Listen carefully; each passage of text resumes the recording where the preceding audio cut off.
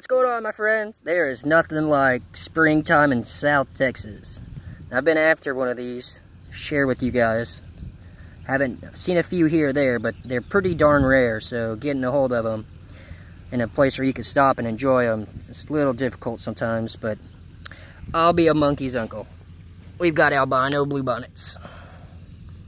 And just as a comparison here, take a look at that. I'll be a monkey's uncle. Pretty neat.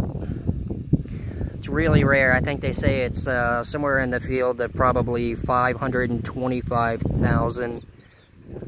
You should run out with about one albino bluebonnet. The crazy thing is that the germination rate from wild bluebonnets is about 1 in 25. That's really not that good. Well, have a good day, my friends.